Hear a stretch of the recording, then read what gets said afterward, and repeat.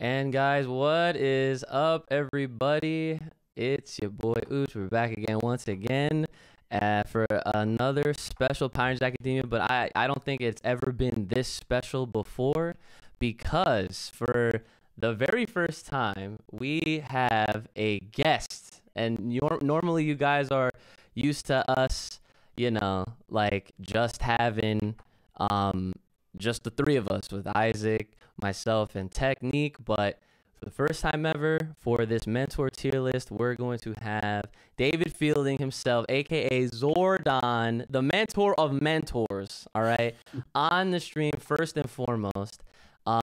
So yeah, like this is insane to even say, but it is really happening. I definitely had to pinch myself a few times, but we are here now. Let me actually switch over to the Zoom call so that you guys can see what I see.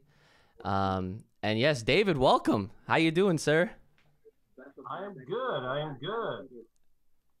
Glad to be here. Glad to be part of the stream and talk to you guys about Power Rangers and Battle for the Grid. It's going to be awesome. Yes, so like I said, first time we've ever had any sort of guest, and this is pretty huge for everyone, especially like not even just for the Battle for the Grid community, but for Power Rangers in general.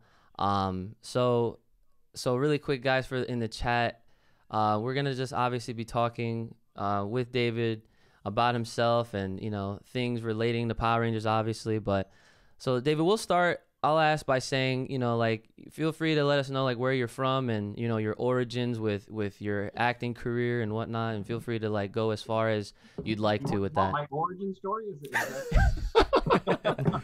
Definitely the origin story. The yes. Origin story. That's awesome. I was born on a distant planet. No. Kind of, just like a regular person. I mean, my father was in the Air Force, and so after myself and my brother and sister were born, we traveled around a lot from community to community all around the United States, and settled in Texas, and I finished high school there, got my undergraduate acting theater degree at Southwest Texas State University in San Marcos, Texas. Went to graduate school and got my Master of Fine Arts in Acting from the University of Pittsburgh, and then went out to Los Angeles. And while in Los Angeles, I got to audition for this little tiny show that ended up kind of changing the world. So there you go. that's my origin story. That's perfect. That is awesome. Yeah, that tiny show turned out to be a pretty big deal if I do say so myself. Yeah. Is everybody can hear me? Is the volume correct? I mean, I see there's some chat in there about people saying it's hard to hear me or whatever. So yeah, so I turned. It's better now. Yeah, I turned it up a little bit, just to make sure. If you have any like extra volume on your end to turn up, definitely do so if you do. But I turned up everything, so just to be safe here. So I mean, that's really cool though. That is a pretty nice origin story. So like aside from the obvious Power Rangers, like what other roles have you done? For film and TV, nothing of note. I did have a small bit part in a Jean-Claude Van Damme movie that ended up on the cutting room floor, but Power Rangers is really sort of like my first and only like screen credit. I did a lot of stage and live theater, and I also did quite a bit of voice acting for video games. So people probably have heard me in a lot of early mid to early 2000s video games for the PC. So they might have encountered my voice if they played those types of games. So That's pretty cool. Like It is really cool. what kind of games have you voiced for, like on PC? When I left Los Angeles, I moved back to Pennsylvania, and I worked with a small video company called Dreamforge Entertainment, and they did a bunch of gold box D&D PC games. So I got to do the voice for Dritz Zordon, the Black Elf, for the Forgotten Realms. I got to do his voice. I got to do an evil doctor for a very psychological thriller game called Sanitarium with those guys. Nice. I did voices for a real-time strategy game called Warwind, and also voices for their other RPG game called Anvil of Dawn. And then from there, I moved just outside of Boston and went to work for Impressions Games, who did a bunch of city builders like Zeus and Poseidon and Caesar 3. And I did voices for those games. And then I got into doing, in addition to doing voices, I was doing QA work. I was working on the games and finding bugs and writing up bug reports and helping to mold the flow of the games. And then I worked for a company called Stainless Steel Studios for a real-time strategy game called Empire Earth. And I did like 99% of the unit voices in that game. And then I was hired by another outfit called Mad Doc Software, and did a lot of voice work and a lot of design work for the games that they built. So yeah, I was involved in the video game industry for a little over a decade doing that kind of stuff. And then left Massachusetts, came back down south, and started concentrating on my writing career. So that's basically what I'm doing now. Wow. So he's done it all. Wow. Yeah. That's Oh actually my awesome. goodness. So I you've got a really track record. you've been very like busy and active, and like that's a lot of video game work for sure. And I mean that's really cool. I'll definitely gotta tip my hat off to you on that. And Yeah, a lot of those old games are available on Good Old Games. You can purchase them and download them and play them on your computer. So Nice. that's really neat. What's I'm your gonna get that what list. so what's your I gotta ask, what's your favorite role overall then, Ben, since you had all this video game experience, and you know your acting, and then obviously with Power Rangers. well, I guess my favorite role is but whatever it is that I'm currently working on is my favorite. I mean, That's fair. It's hard not to deny the impact of the character of Zordon. I mean, it's for something that I did such a long time ago. It's enabled me to sort of have some experiences that I might not have been able to do without it.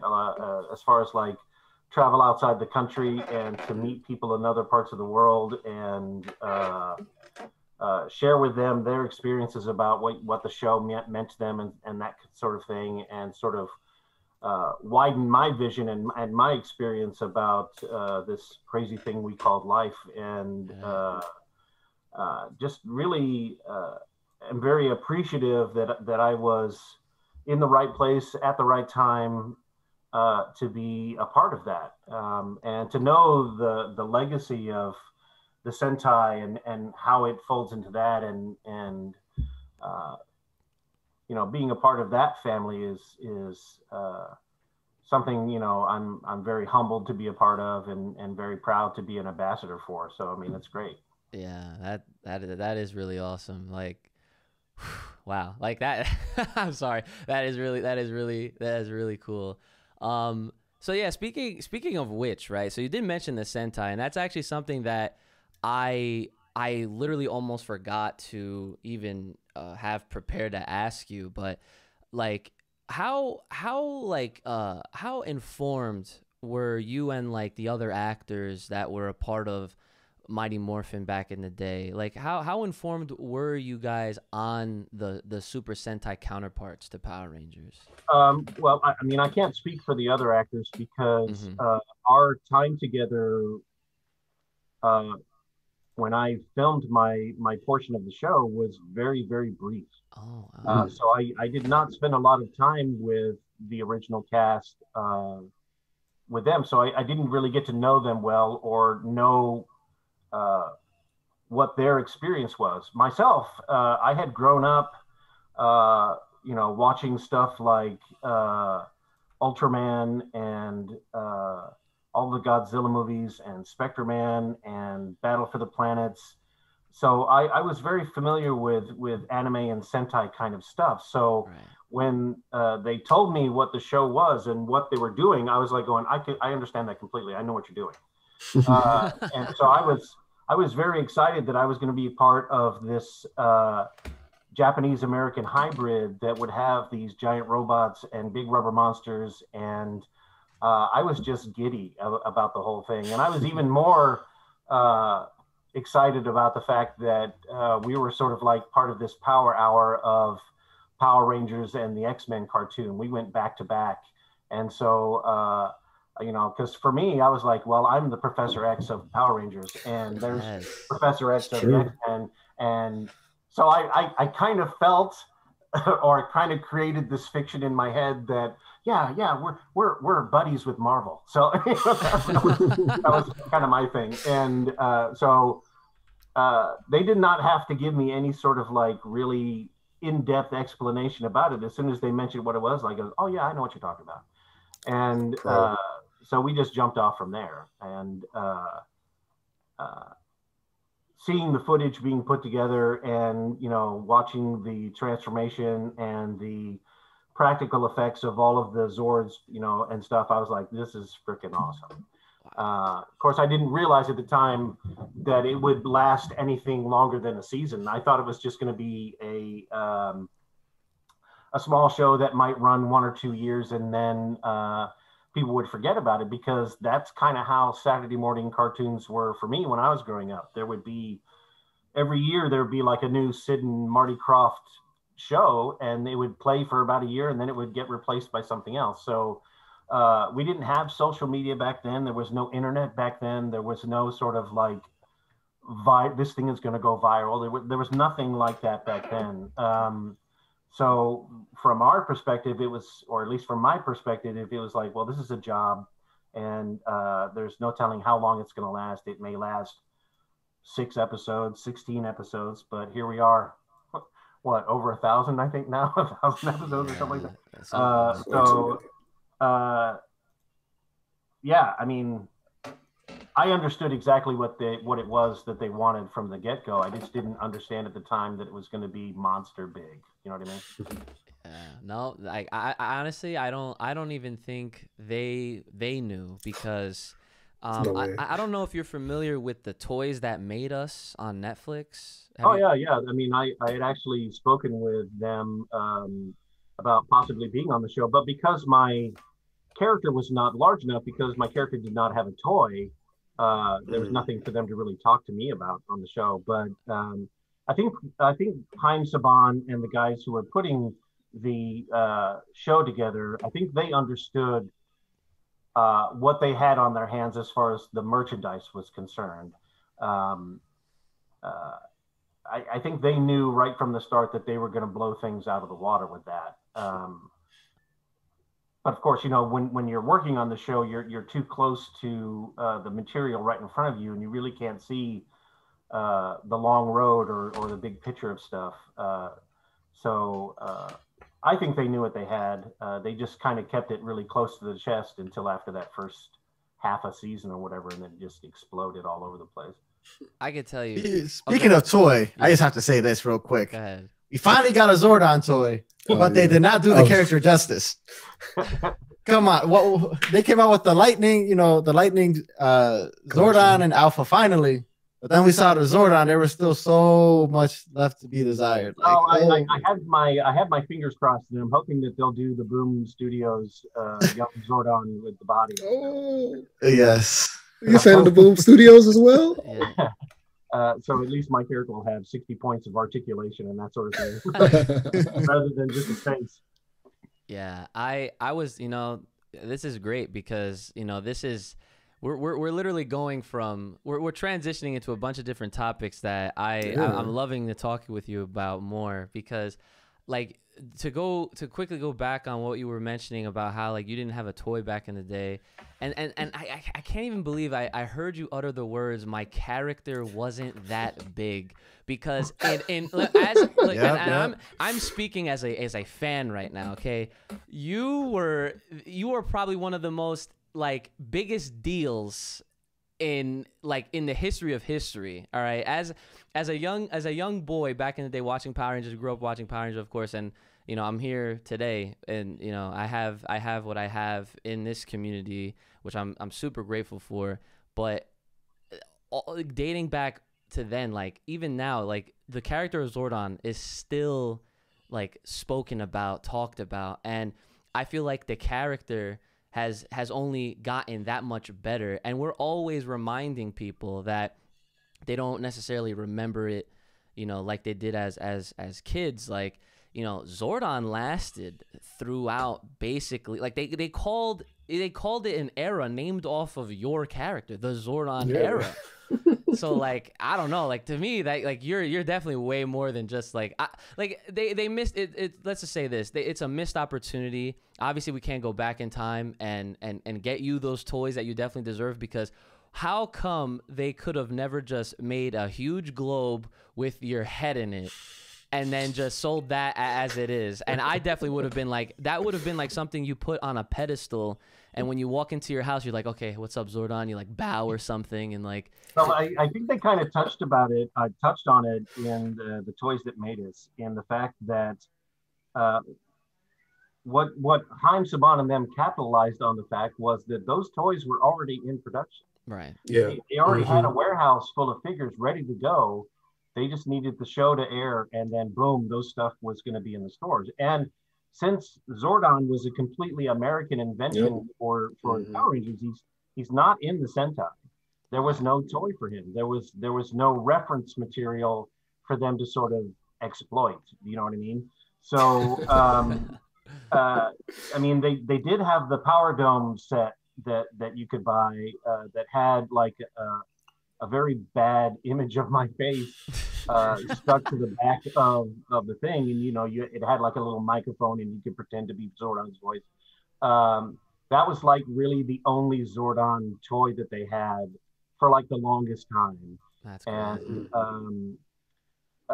And of course, again, the character is larger than life, but he's also very limited in the fact that he is just a giant floating head with no real sort of something that you can pick up and play around with. I mean, he's very awesome, and like I said, he's larger than life. But what do you do with that other than just sort of like a static image? And if you watch the show in later seasons of the Zordon era, that's basically what he becomes. He becomes very static. He doesn't move very much.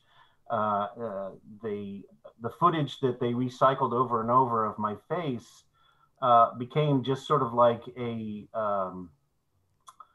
kind of a prop kind of thing. And I do think there was a missed opportunity for them story-wise. Absolutely. To have used the character more. But on the other hand, Zordon is a very unique mentor in the fact that if you look at other superhero teams, if you look at other franchises like the Teenage Mutant Ninja Turtles with Splinter, or Professor X with the X-Men and that sort of thing, Zordon is a very hands-off mentor. He never intervenes. He does not.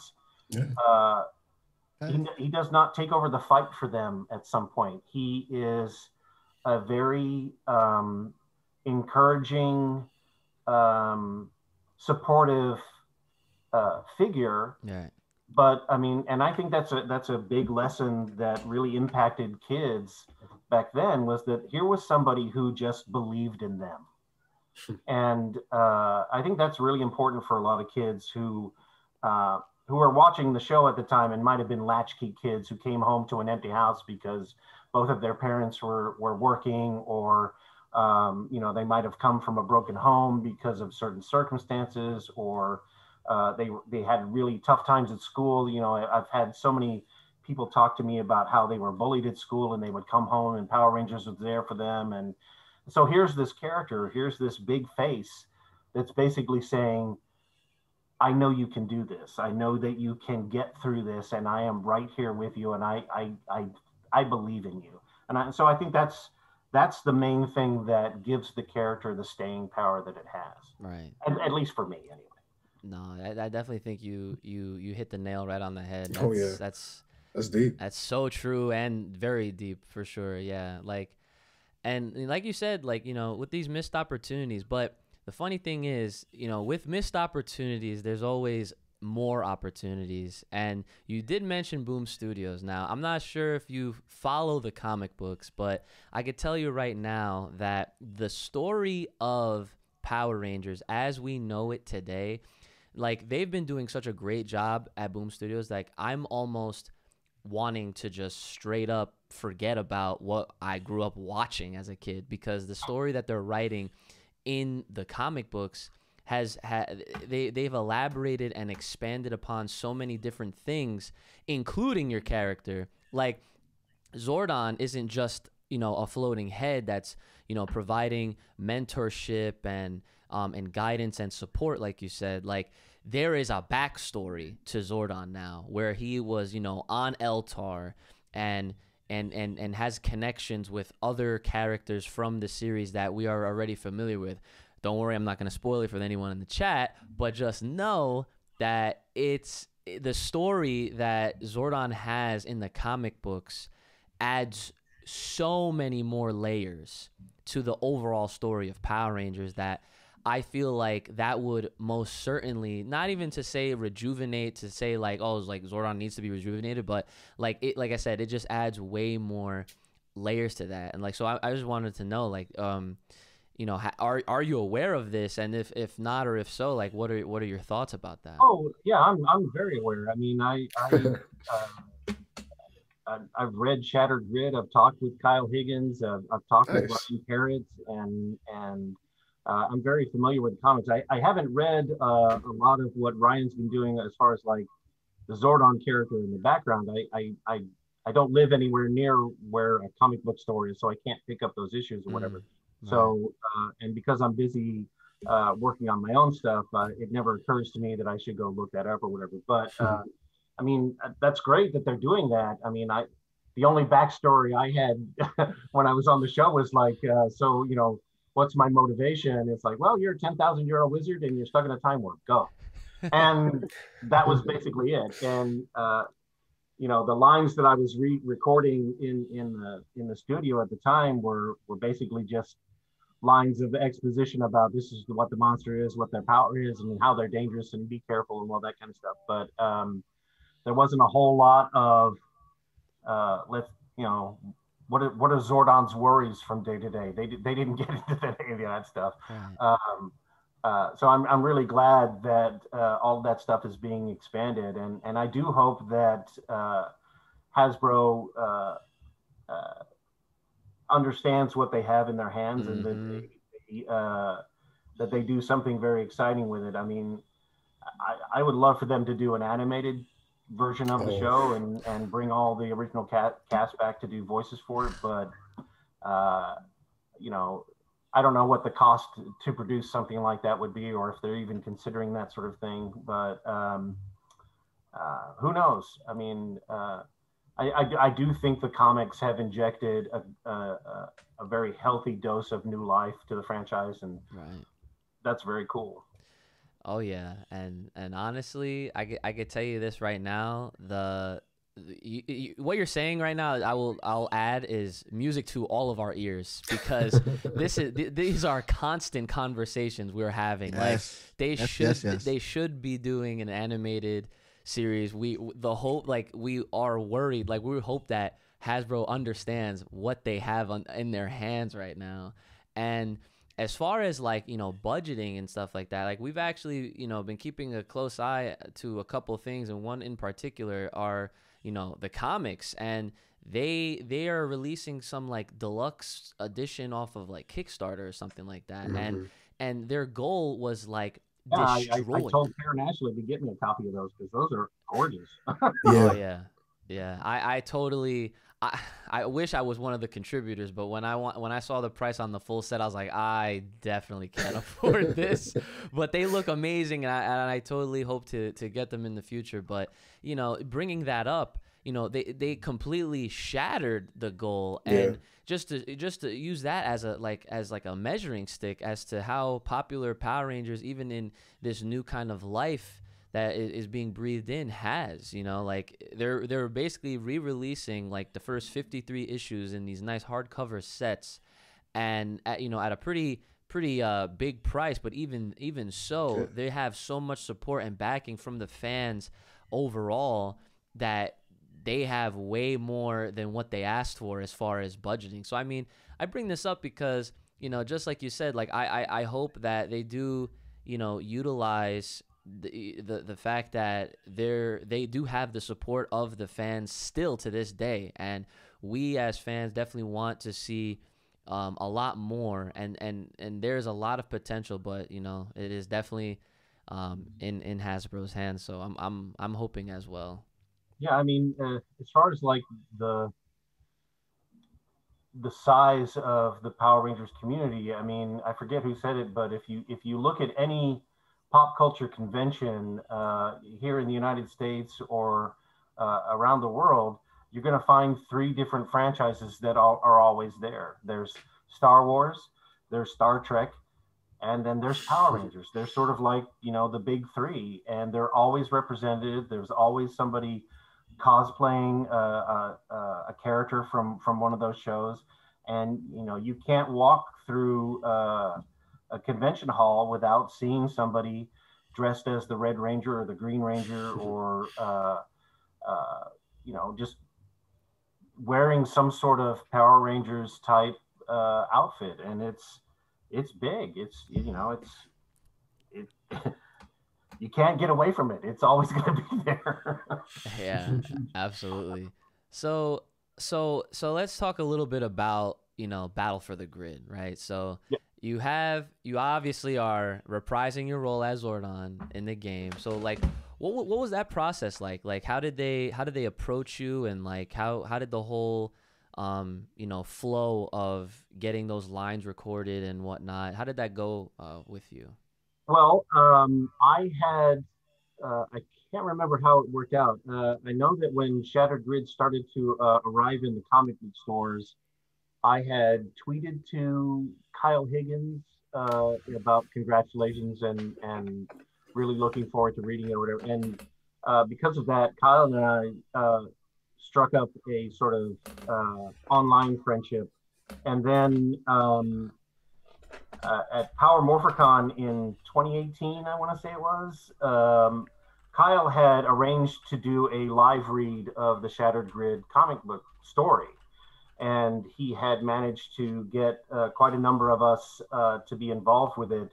And that was the first time that myself and Barbara Goodson, who was the voice of Rita on the show, were actually sitting, you know, on the same panel and saying these lines to each other face to face, you know, in over almost 30 years, you know, and that live read that we did, which I think you can watch on YouTube these days, had such a wonderful response to it that I believe the company that was doing the Shattered or the fighting game hired Kyle to sort of like help craft the story, and that's how they wove in the Shattered Grid elements. And then Kyle, you know, he approached us and said, "Would you be willing to come in and reread your lines for the show?" And I was like, "Yeah, of course I would." And so I managed to fly out to LA and was back in the booth. And what I was very excited about was not only, you know, recreating the character again, but I was also tapped to do the voice for the Blue Xenozoic Rangers. So I actually got to be a Power Ranger and do the kias and fighting sounds. And so that was very exciting for me as well. So So I got to be a Power Ranger. Go. that is awesome. You know, I did not know that. I'm not even gonna Neither did lie. I. I'm like so shocked right now. Like, wow. I just want to let you know, I love that voice. Like, you do not understand the power. Yeah. Yeah, that is amazing. Yes, like I'm one of the thing I am very known for is being honest. So that is one thing that you definitely stumped me on today, was that I was full aware you were Zordon, obviously, but I guess I just did not see the part where Cenozoic Blue was also voiced by you as well. So that is really cool. And like, speaking of that, you know, like, you got to be a Power Ranger. Like, Zordon is a warrior in the comics. Like, that is part of the backstory. And also, low key, it's a little bit not even a little bit, but it's definitely a part of the 2017 movie. Like, you were the Red Ranger. Yeah. Front line, right? Yeah, like, Speaking of the movie, did you get a chance? Well, did you talk to Bryan Cranston regarding the role? Did he ask you for tips, or did you give him any advice at all? Yeah, he called me up. No. No, there would be no reason for Brian to reach out to me. I mean, he's a very competent, very very good actor. So there would be no reason for him to reach out to me.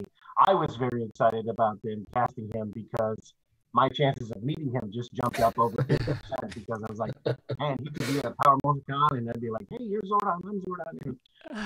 So I was very excited about it, and watching the movie and seeing that opening scene with him as the Red Ranger, I was like, oh, nice. I get to be a Red Ranger. That's cool. And I also kind of like the fact that Zordon was pretty much of a jerk. Yeah. The first half of that movie, and I thought, oh, that's such a great twist on here's this character who is, but I think there are elements of that are kind of present in the Day of the Dumpster episode, where I mean, Zordon's not a jerk in the TV show. I mean, he was very supportive and stuff like that. But if you go back and you watch the Day of the Dumpster, Zordon doesn't just make them the Power Rangers. He gives them the choice. It's up to them to choose to take on the mantle of the hero. And they reject him at the beginning. They walk out, and it's only when they are faced with that horde of putties that they decide to try to be the heroes that they can be. And then Zordon is like, I knew you could do it, and all that kind of stuff. So it would have been fun if Brian had just found my phone number and called me out. That would have been awesome. But no, that didn't happen. Can I ask, cool. while we're talking about Day of the Dumpster, can I ask a quick question? Sure. So what was doing the pilot like? Because I know a lot of people haven't seen the pilot, but Zordon, he did act a bit differently in the pilot. Well, I mean, it's the Zordon scenes from the. Well, he was called Zoltar, right? It wasn't actually called Zoltar, which they had changed because of the movie Big, because the fortune-telling machine that Tom Hanks' character in that movie was called Zoltar. But the lines and stuff for the Zordon scenes didn't change that much from the on-aired pilot to the Day of the Dumpster that was actually shown on television. The test audiences, I guess, felt like they couldn't identify with the character because if you've watched the unaired pilot, the visual effects that they have for Zordon turn him into like this big green blob of jello, and he's, got eyes and stuff like that, but you really can't tell that it's me. And so I was very happy that they cleaned it all up, and you can tell that it's my face. And the filming of the pilot was very interesting because all of those guys had gone through weeks of auditions and real physically trying activities to try to win those roles. And I was brought in very close to the end of the filming for the pilot. And again, this sort of speaks to the sort of missed opportunity that they had they were just going to throw this character in there, and they didn't really spend a lot of time honing the character or thinking about the backstory or how all that stuff was going to, they were just sort of like trying to get these episodes written as quickly as possible so that they could get into production and get the show shot and get it on the air and sort of that sort of thing. So I was brought in to the audition and won the role. And then the following week, I was in a warehouse in Studio City somewhere and had all my hair shaved off and was slathered with green latex paint and sat up against a green screen for about 4 hours. Most of the director and most of the crew were all sick at this point. So I was very separated from them, very much like Zordon was. I was not anywhere near anybody. I could see the cast, the whole original cast was there because they were feeding me the lines, but they were all in shadow because of the bright lights that were shining in my face. And, you know, we did like a number of takes of it, and then we did a bunch of ad libs and facial expressions. And I was there for like 4 hours, 4.5 hours total or something like that. And then I left. And at that point in time, the show had not been picked up yet. And the last thing I heard from them was like, congratulations, you know, well, thanks for doing this. We'll give you a call if the show gets picked up. And I went, sure thing. And I didn't expect to get the phone call because that's the way that Hollywood works. They film so many different pilots a year and, you know, very few of them get picked up. So 3 weeks later, when I did get the phone call saying, congratulations, the show's been picked up. And I was like, fantastic, great. When do I report to work? They were like, yeah, about that. We're just going to recycle the footage that we shot of you and we're just going to bring you in to do voices. So it was a little bit bittersweet because I hadn't got a chance to know the cast during the audition. I hadn't really got a chance to know them during the filming. And then here I was not going to have a chance to actually meet them because we were never in the recording booth together. I was never on set with them. And the way things worked out, I mean, I left LA very shortly after the show went on the air. And so I never saw anybody from the show again for like almost 22 years. Wow. And, the first time I went to Power Morphicon in 2014, and that was the first time that I saw David and Austin and Walter and Barbara and Kerrigan and all the people that I had worked with in 22 years, and didn't expect for them to recognize me, didn't expect for them to sort of welcome me, but it was like being welcomed back home. It was really, really great that they all knew who I was. They all remembered me, and it was very heartwarming to sort of be brought back into the family that way. That's awesome. I mean, that's always a scare almost. It's like if you haven't seen, you know, people that you've worked with, or, you know, you were working on something for so long, and then, you know, that's definitely, like, I'd be nervous if I was in your shoes for sure. It's like, oh, are they even gonna recognize me? I'm just that makes me feel like there is hope in the world. You know, that they definitely opened you with had you you know, welcome with open arms and whatnot. That's really good to know. Because I was actually go ahead. Yeah, I mean, I was really caught off guard by the size of the fandom, because when I left the show, when I left LA and went back to the East Coast, I really sort of forgot about it. I mean, it was just a very interesting little story that I could tell people at parties. Oh yeah, I was on a kids TV show and that sort of thing. And it wasn't until Facebook came along that I started to get, you know, weird random messages from strangers, you know, asking me if I was part of Power Rangers and stuff. And in 2011, I managed to attend a small convention in Pittsburgh, Pennsylvania called Tekashocon. And that was the first time that I actually sat on a stage in front of an audience of people and understood the impact that the show had, and listened to stories of people that told me how important the character was and what it meant to them. And, you know, I really had to do a lot of homework at that point to figure out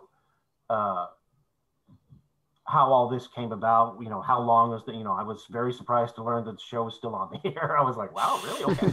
And that was where I found out about all the different seasons and In Space, and Countdown to Destruction and Zordon's End and that sort of thing. And from that point forward, I think I really made a conscious effort to try to be very respectful and to live up to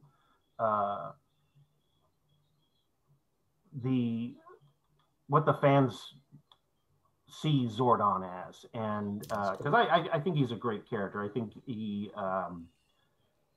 means a lot to people, and I try to keep that alive for them as much as I can. So I'm very happy to talk to people about it and to do the voice for them and just make a connection with them, and because I think that's really what it's all about. So. Absolutely, yeah, that is awesome. That's great to hear. And I mean, speaking on, obviously we're speaking heavily on the character of Zordon. Like, is there anything that you personally would have liked to see different with Zordon? Because I remember you mentioning earlier in our conversation that he wasn't like any of the other mentors, and you compared him to like Master Splinter from the Ninja Turtles. Like, like I know for me it would have been really cool to see some arc or something along the line where they are able to get him out of his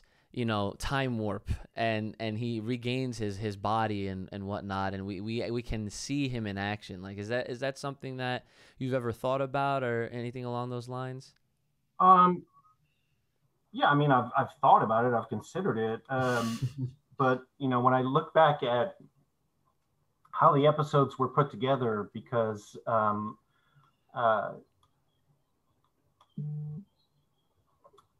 the Power Ranger show is based off the Sentai, but the storylines and the characters they don't line up completely with the characters from the Sentai, right? Right. So if you've seen the Zoo Ranger Sentai, you know that it's a little bit darker. There's some other elements that don't come into play as far as like the Power Rangers stuff. Yep. And I really think the writers were just thinking about Zordon as a way to deliver exposition of, telling the Rangers this is what you need to do and how to solve it, and because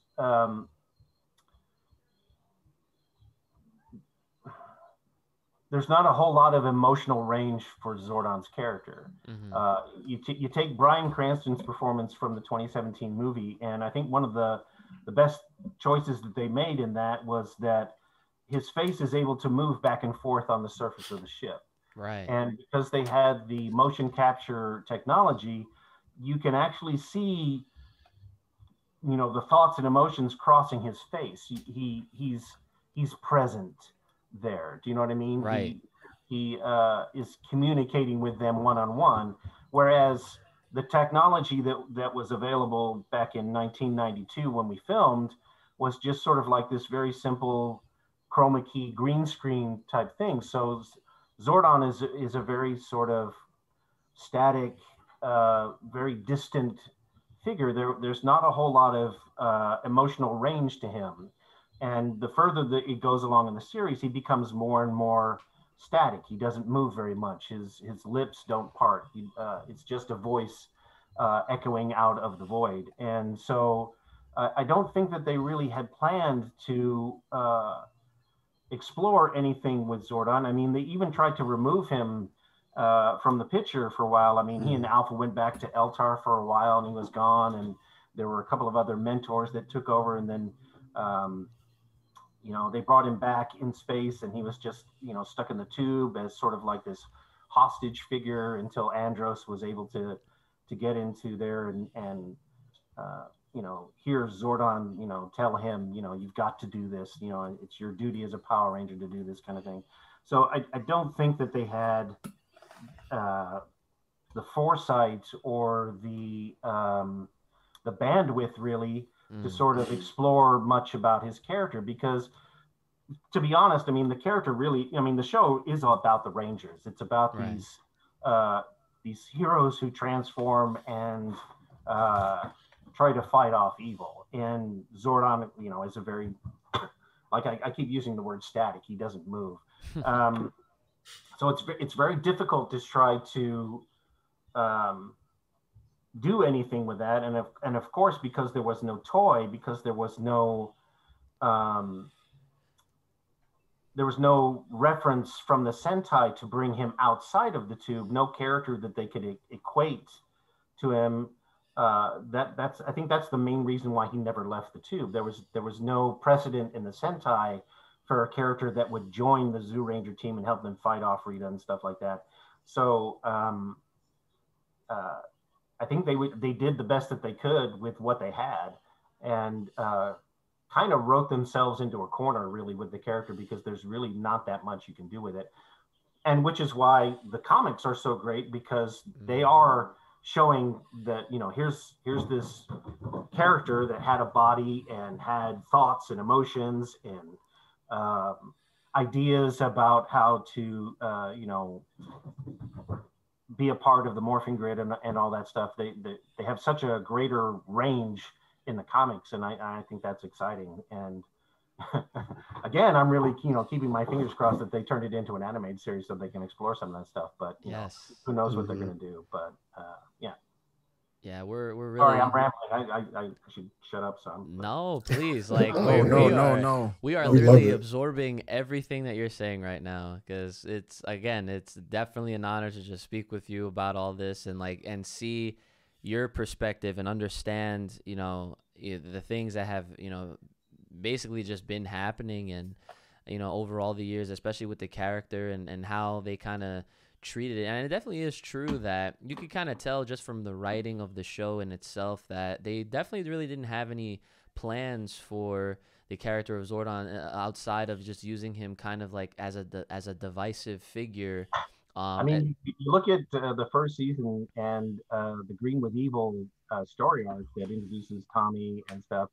Zordon is not there in that arc. I mean, Tommy destroys the command center like in episode 1, and Zordon doesn't come back until episode 5. It's like, it's true. Dang, you know, how easy it is, you know, to write the character out, and so, you know, he can't do anything, he can't help them, and of course that increases the drama level of it for the kids who are watching the show. But from an actor standpoint, you're like going, man, what a wasted opportunity. I mean, I could have done something, you know, but yeah, it is what it is, you know. So. And it's so crazy because you, as you say that, you literally hooked this same guy up with his White Ranger powers. Right.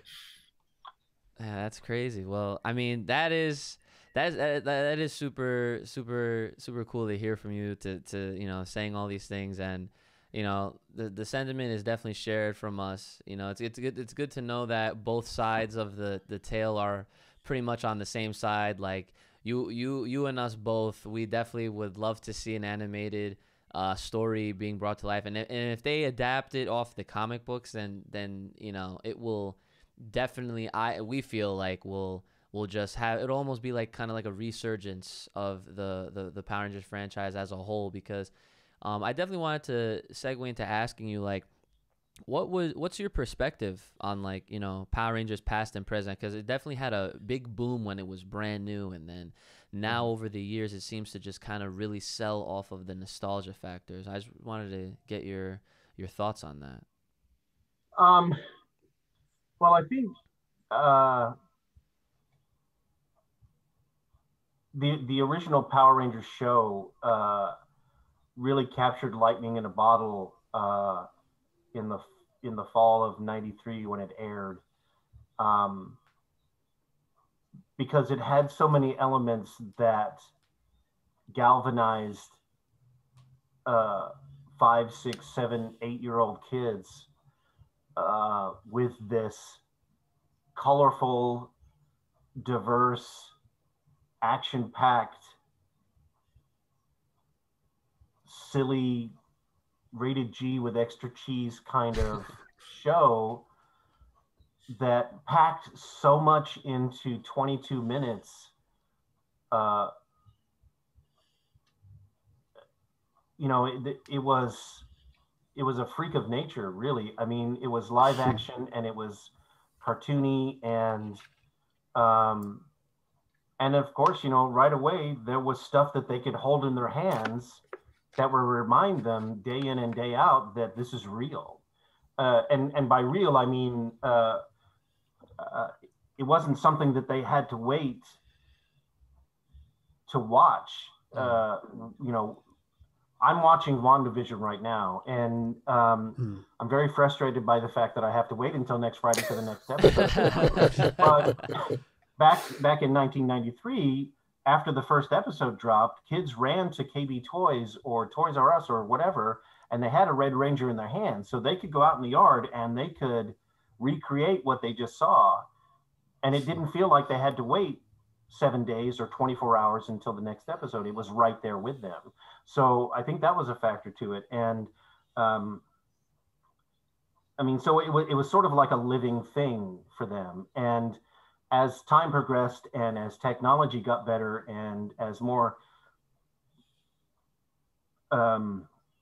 like CGI and streaming and that sort of thing gets brought into it, our attention spans are, we're all sort of ADD these days as far as this isn't holding my attention, I'll switch over and watch this. This isn't holding my attention, I'll switch over and do this. Right. So I think the rapidity, how fast everything happens these days kind of dilutes the nostalgia that some kids watching new seasons of Power Rangers don't have, that the kids who remember the original first season of Power Rangers have. Because if I remember correctly, the only medium that you had at the beginning of Power Rangers was you had the VHS tapes. You could buy those and replay them. And then a couple of years later, there came the DVDs. And then after the DVDs came the Blu-rays. And then the Blu-rays led to streaming. So, and of course, you know, the big news over the last week or so, whatever, is that Power Rangers is no longer on Netflix. You can't stream it. Oh my gosh, what are we going to do? You know, it's gone back to that sort of, oh, I have to wait a whole week until the new episodes come out. I think I'll just go back and watch the show that I remember or whatever. So I think that has a lot to do with the fact that the nostalgia is very big because of when it came out, the time it came out, the technology at the time, as opposed to nowadays when everything moves so fast and everything is cleaner, everything is sharper. And so you sort of have an expectation for things to look and feel better from a television show these days, you know, whereas back in 1993, you sort of had this sort of quaint little, oh, well, it looks kind of fake, but it also looks really cool. There's that factor of it. And if it doesn't have this sort of Marvel, DC, billion-dollar budget kind of look to it, you kind of lose your attention right away. And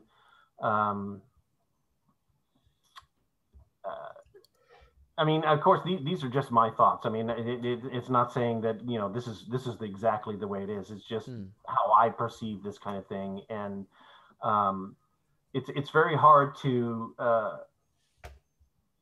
because, gosh, I'm going on and on again. It's all right. It's okay. Please. The fan base for Power Rangers is very diverse. You have 5-year-old kids and you have, you know, 35-year-old kids. Some kids are 40s or whatever who enjoy the show. And the older you get, the more sophisticated your taste gets. Right. And you sort of what entertains you at the age of 5 does not really hold up at the age of 35. You get bored easily. You wish it could be a little bit different, or you start to question, well, why did they make that choice? Why didn't they do this, or why didn't they do that? Whereas like a 5-year-old kid, you know, if there's a fart joke, that's the best thing in the world to a 5-year-old. Oh man, they made a fart noise. That is hilarious. And so, I mean, if you're 35 and you're watching the show and there's fart noise, you'll be like, no, that's kind of cheap. Why did they do that? But you have to try to look at it as what it is and who it's being made for and why it's being made and that sort of thing. And it's a difficult balance to try to keep something entertaining and relevant and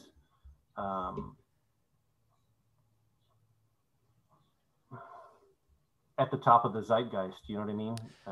Definitely. I mean, plus you're competing with 1,000 other things that are screaming for everybody's attention.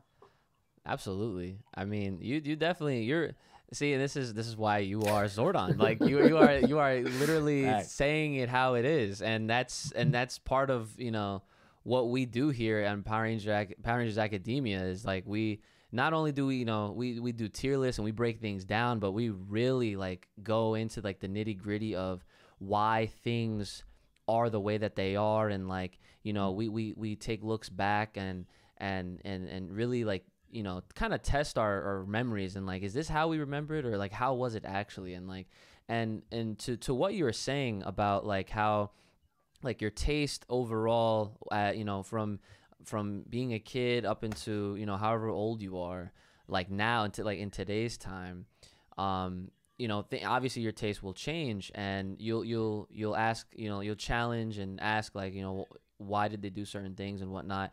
And the funny thing about that is some of the seasons around that the 90s, especially in early 2000s, they were written in a way where they were definitely made for us as kids back then. But even watching them, like rewatching them now, they still hold up, like some of their stories. And even with Mighty Morphin, I mean, that had the longest run out of all of them, obviously, with like 3 seasons. And then they even had, I mean, you can argue that, they had an extension with, the 9 or 10 episode Alien Ranger bridge into Zeo. And, from Zeo to Turbo, the cast, had its changes. But overall, it was basically all within the same, Zordon era. And with that, like, if you take a lot of the fluff out, which is obviously what, kids back then were, all about, some of those episodes, some of like the quote unquote storyline kind of, episodes like, like you mentioned, Green with Evil, like when things started to get serious, that's when, where the show kind of holds itself up. And then by the time you get to like Space and, Lightspeed Rescue and Time Force even, that's when you really start to see some of that story within each of those seasons, like kind of really show themselves off as like, hey, like this definitely is made for kids, but like, as adults, like we can go back and watch and be like, wow, like this is really good for its time. And it also goes, it goes into bringing up the fact that like the shows that are produced now on Nickelodeon are just for our taste, they're just not up to par, even with some of the ones that I mentioned, just off of the fact that the stories are, they still hold up even being as old as they are. And now obviously they have the advantage of the new technology and the flashiness and and how everything is produced now. But again, it's different.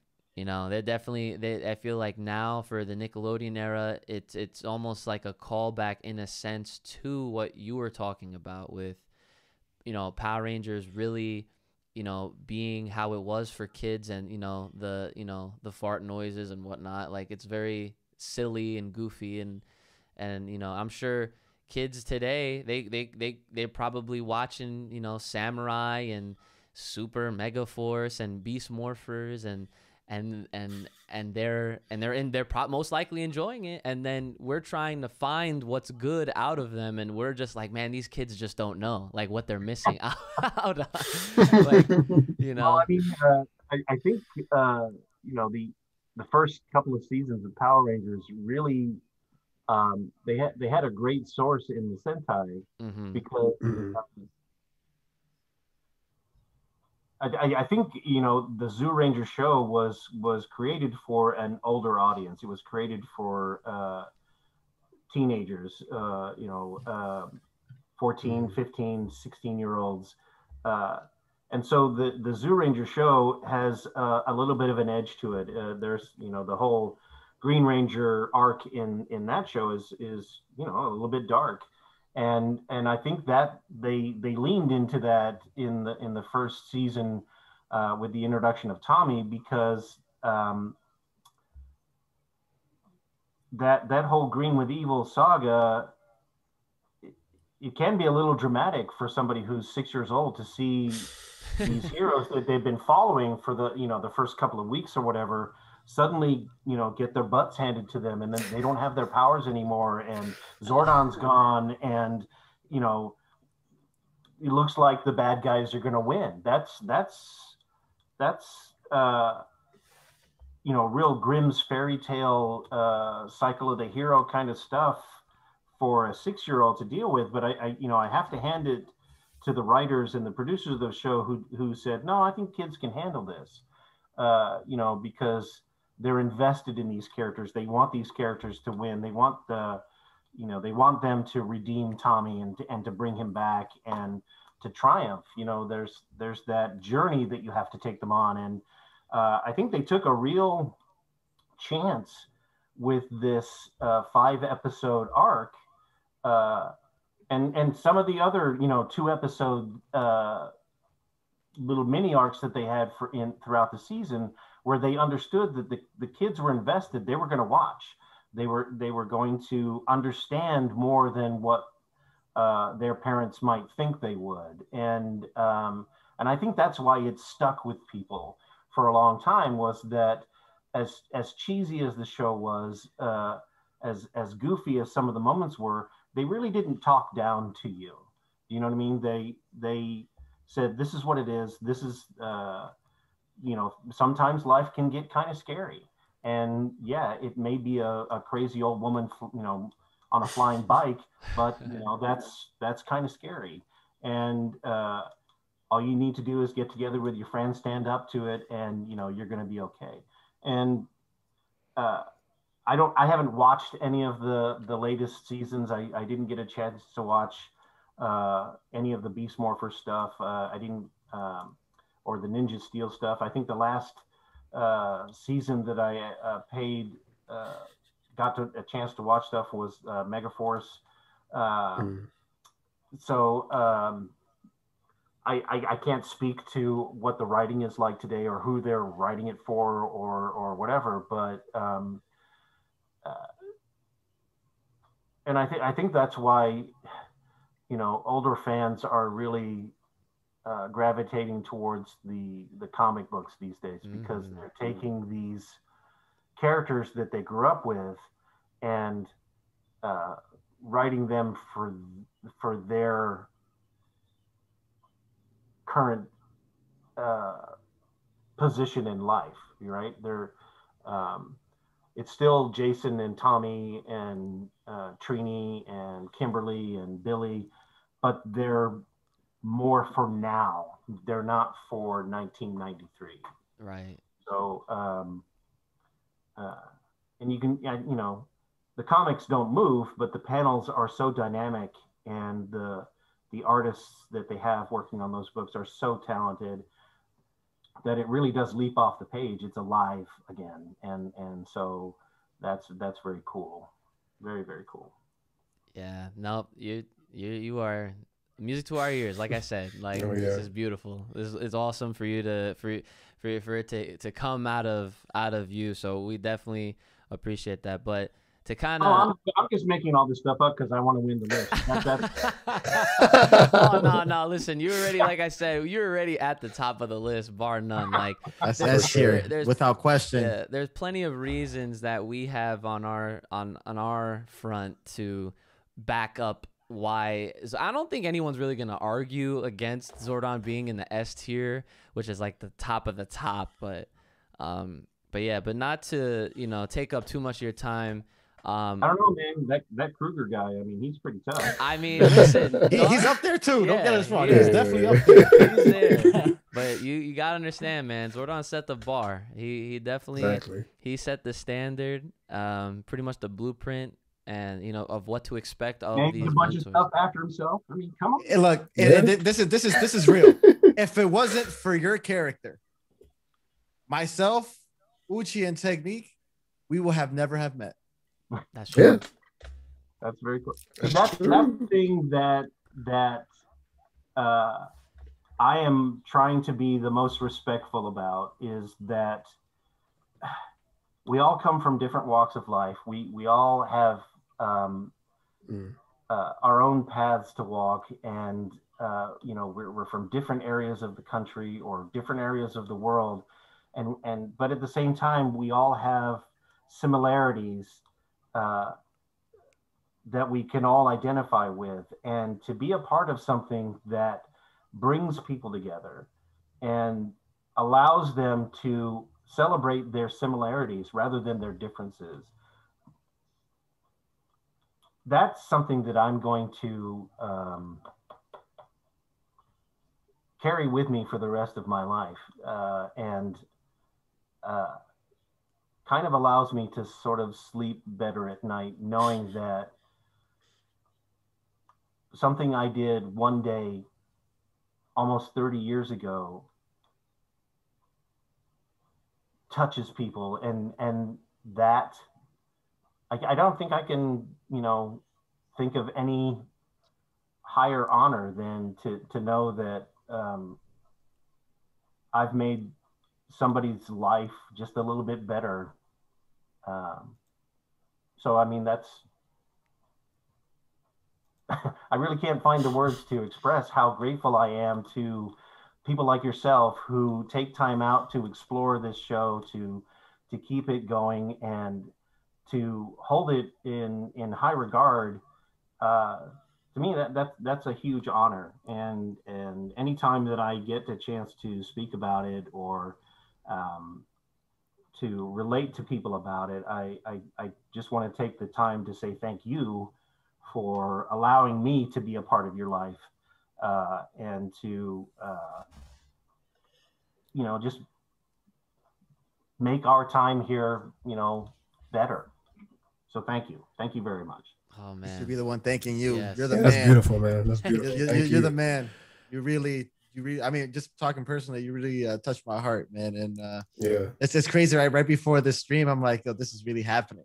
Like I would have never thought. Like this is, I met other actors and stuff in person, right? But you really are the one who gave us something to believe in, because you're the one guiding these characters that we all that we looked up to, right? Yeah. And it might sound cheesy, but it's true. You gave me something to believe.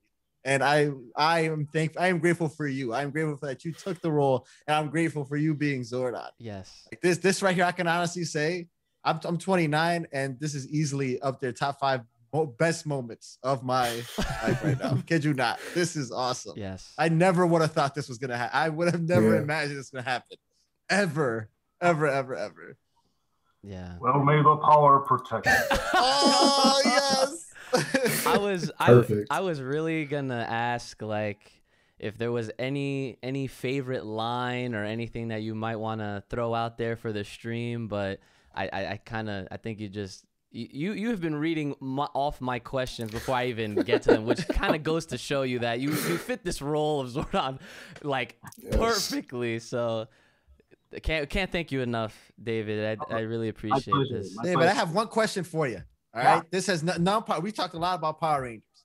All right, but we have somebody in the chat, by the name of Omega Black, and Omega Black is a food guy. But I gotta ask the greatest mentor himself, Zordon himself. It is Super Bowl Sunday after all. Flats or drums? I'm sorry, what? Flats or drums? Which do you prefer for wings? I can't. I didn't catch that. I'm sorry. I think flats or drums for wings. Which do you prefer? Or drums? Yes. Drums? Oh, I don't know. I think I answered it wrong. oh, it's okay. No, you're right. You're right. Okay, like I had to ask. You're right. Super Bowl Sunday, or you know, had to ask. It's okay though. It's okay. So I not to definitely impose or take any more of your time, David, but yeah, if there is any lasting takeaways that you might have gotten from Zordon, or any other favorite mentor characters from Power Rangers, or not even just from Power Rangers, from in general, that you may have taken a liking to before we let you go, definitely feel free to let us in on that. And obviously a huge thank you again for you coming on and making more history for us here in the Power Rangers Battlefield Grid community and Power Rangers overall. So I mean, not to hit something over the head, but I mean, the one thing that I've taken away from being a part of Power Rangers and being the character of Zordon is that life can get very complicated, and there are so many things that impact all of us, that we may not plan for, or that are just sort of,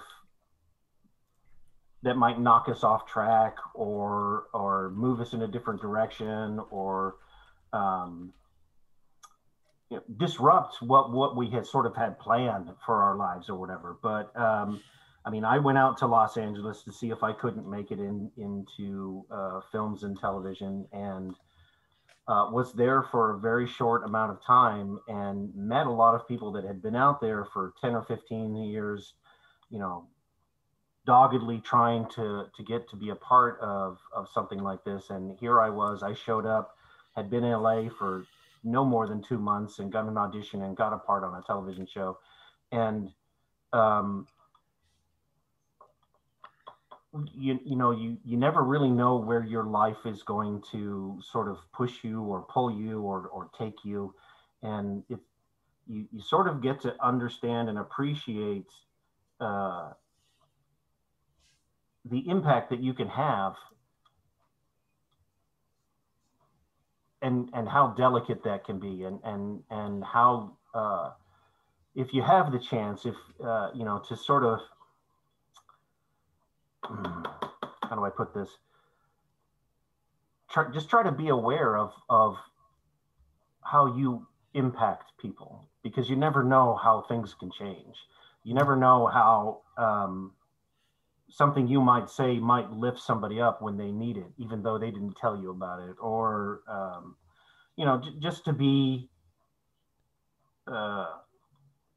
this is going to sound super cheesy, just try to be a force for good,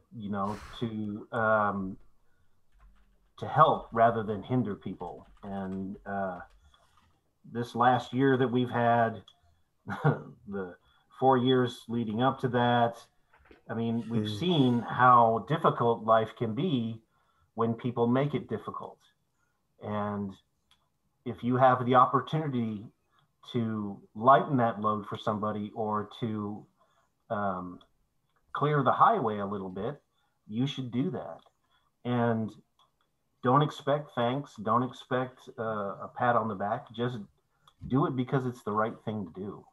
And try to be content with that. Try to be content with being the best you that you can be, being the best Power Ranger that you can be.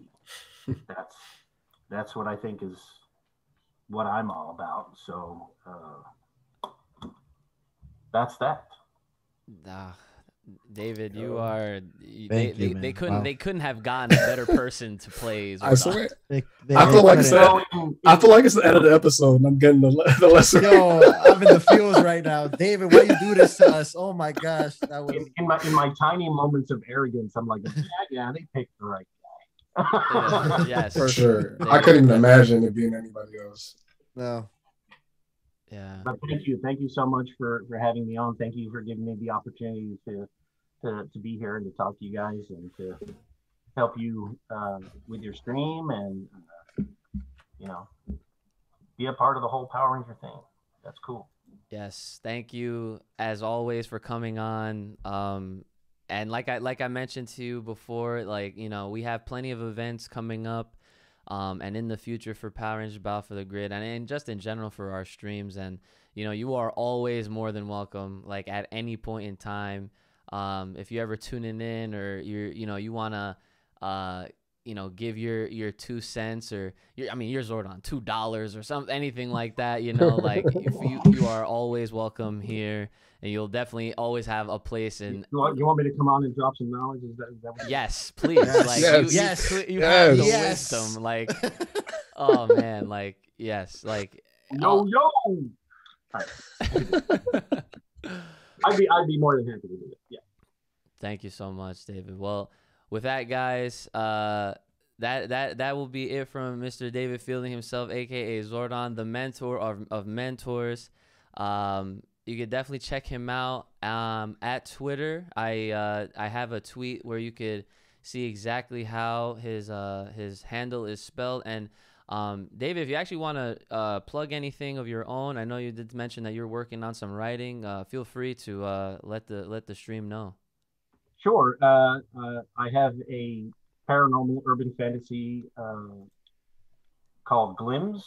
It's the first Lincoln Bright novel that's out now. The second one is finished and should be published within the next couple of months, and I am deep into writing book 3.